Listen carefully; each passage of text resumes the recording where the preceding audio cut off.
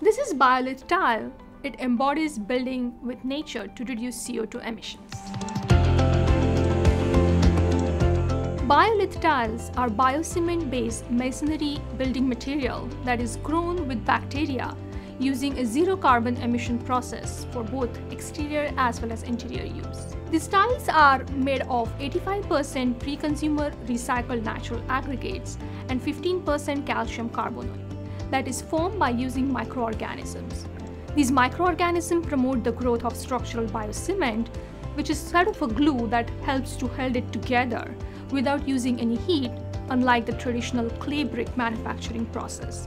Each year, more than 4 billion tons of cement is produced, accounting for around 8% of global CO2 emissions.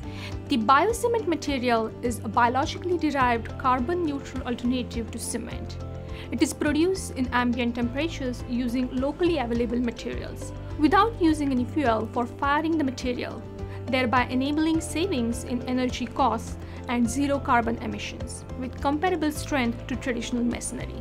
We always like to celebrate the champions who dare to disrupt their industry.